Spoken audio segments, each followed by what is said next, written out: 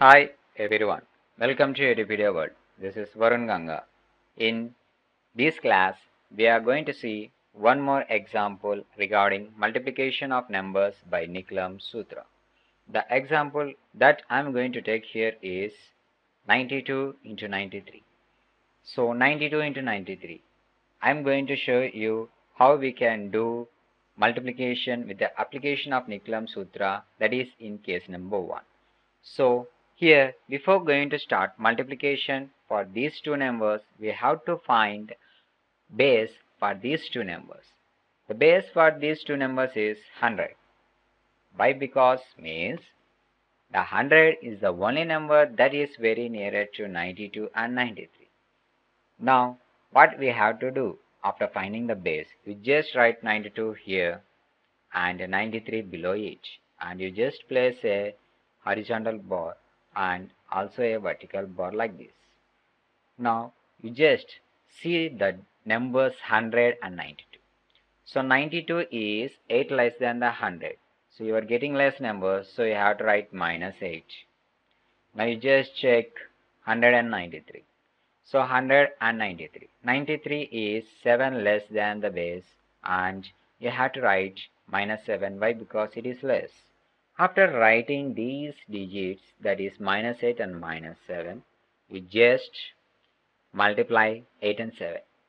So minus 8 and minus 7, what you will get here is 56. You just write down that 56 in the below of the first column here. So writing 56, now what you have to do? You just do cross subtraction, either of the ways. If you do 92 minus 7, you will get 85. Or if you want to do in another way, that is 93 minus 8, you will get the same answer, 85. You just write that 85 here. But remember one thing, here in the base you just got two zeros, and the product of this right column, that is the first column, you have got two digits. So in 100 you are having two zeros, and the product of this column has also got two digits. So when you get like this, there is no problem. If you get more than two digits as the product, if you get the product more than two digits, when the base is 100, that is when the base is having only two zeros, then there is a small problem. We will discuss about that problem in another example. But here you have got no problem, so there is no need to worry about it. So now you just see here, the answer what you got here in the next column is 85. When you do cross subtraction, you got here 85. You can club these two numbers, 85 and 56.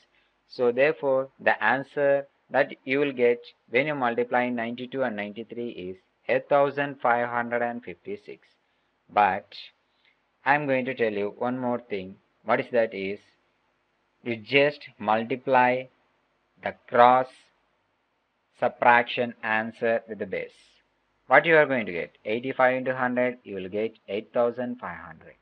And you just add this 56 to that number. 8500 plus 56, you will get 8556. And so therefore, you have got the answer for multiplication of the numbers 92 and 93 as 8556. Hence, you have understood pretty well, when you get a two-digit number, no doubt these two-digit numbers are very near to 200, so therefore I have taken the base as 100. And I have just followed the procedure, that is in case number 1. So in case number 1, tells you that when the digits or the numbers that are going to get multiplied are less than the base, you just have to take the less number with minus sign in it. And you have to multiply these two numbers.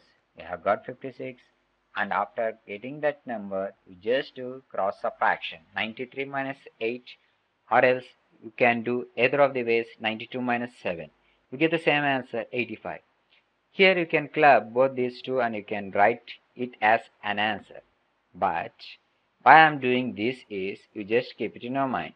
In the upcoming example, if you got the right column answer more than the zeros, that is, the digits of the answer of the right column are more than the digits that are in the base, that is, zeros, then you have to follow this procedure. So you just keep it in your mind, and we are going to apply this type of procedure in the upcoming examples. I think you have understood pretty well how to do multiplication of numbers by applying Nikhilam Sutra. Thank you.